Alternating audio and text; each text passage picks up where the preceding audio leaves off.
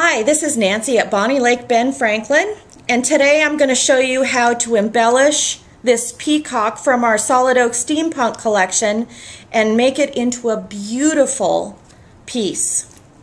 What I'm going to use today are going to be alcohol inks and the patina extender and sealer, and I'm also going to use some rhinestones.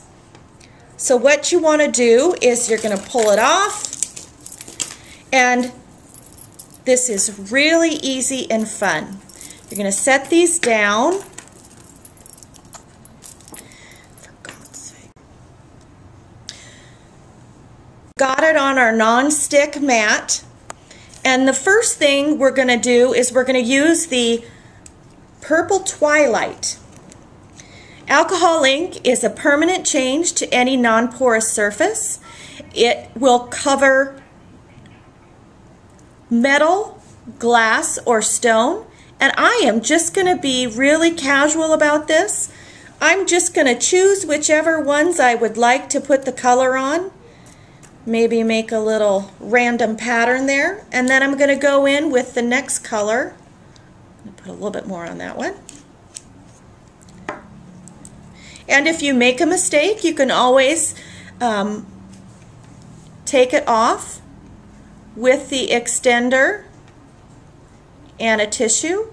Oh, this looks good. Maybe some up here. However you like it to look. Okay, then I'm going to come in with the sailboat blue. Oh, I'm sorry, it's sailboat blue. I'm going to put that on there.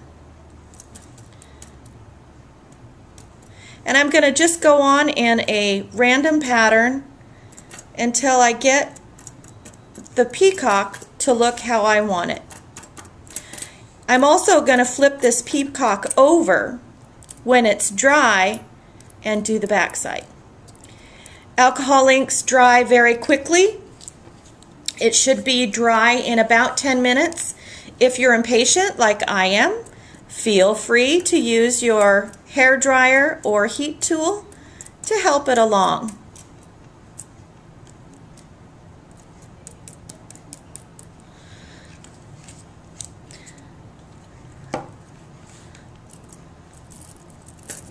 Okay, I gotta wait for it to dry. Here's a peacock that I have completed, and I want to show you how you can use your rhinestones to embellish it further. I actually sprayed my peacock with a matte sealer instead of the extender, and I like the way it gives it kind of a matte brushed look. GS Hypo Cement is the glue I would recommend. It has a super fine tip, as you can see. So you can grab your rhinestone, dot it with a bit of the GS Hypo Cement, and then you can place it right on your piece. Sometimes I use tweezers because my nails get in the way. And there you go. You want to make sure you seal it before you put your rhinestones on, or your rhinestones may lose their sparkle. And here's one up here I can use, put on.